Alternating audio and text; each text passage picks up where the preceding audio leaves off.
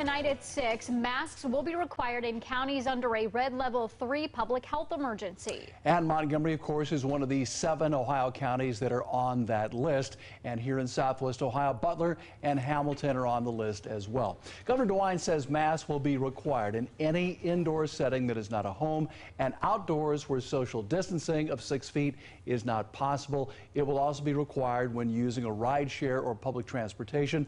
There are some exceptions, including kids under the age of 10 and anyone who cannot wear a mask because of a health condition of some kind. Now today, we're asking public health what this ordinance actually means and how it's going to be enforced. Maybe that's the big question. 2 News reporter Deborah Bogart joins us now live with what she has learned.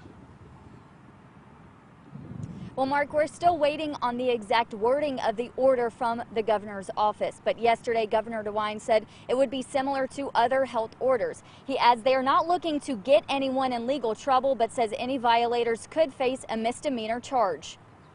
Governor Mike DeWine's order requiring masks for high-risk counties like Montgomery County begins tonight at 6 p.m. He says anyone in a public space should wear a face covering, including outdoor spaces, when social distancing is not possible. DeWine said local health departments will be responsible for enforcing the mandate. A spokesperson for Public Health Dayton and Montgomery County says that might not happen for every complaint. No input from the health department is technically required. Jurisdictions can enforce that as they see fit based upon the reading of the order.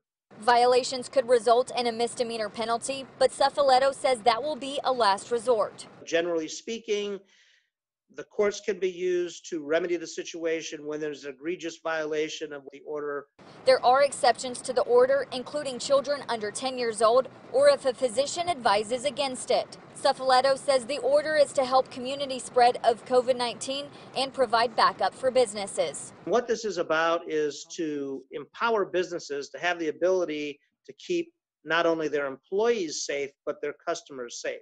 This gives the business more of a way to explain to the customers that they would like the customers to wear a mask. DeWine says the mandate will end when counties are no longer a level 3 risk.